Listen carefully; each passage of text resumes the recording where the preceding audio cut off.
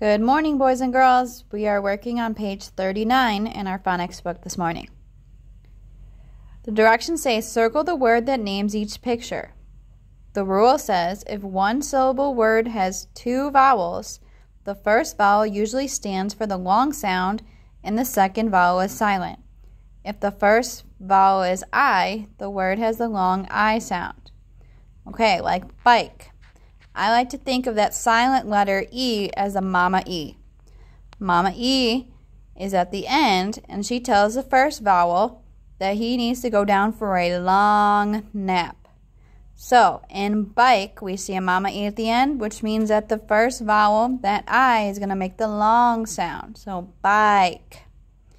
Dime, we see a Mama E at the end, which makes that first I make the long sound. And pie also has a Mama E at the end, so it makes that vowel long.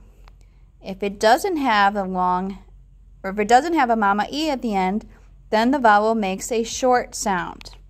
So, for example, number 1 is a picture of a kite. The first word doesn't have a Mama E at the end, so it makes a I sound. So that first word is kit.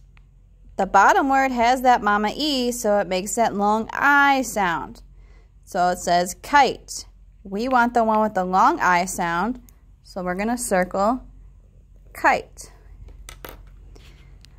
Number 2 is ride. Number 3, pin. 4, rip. 5, bite.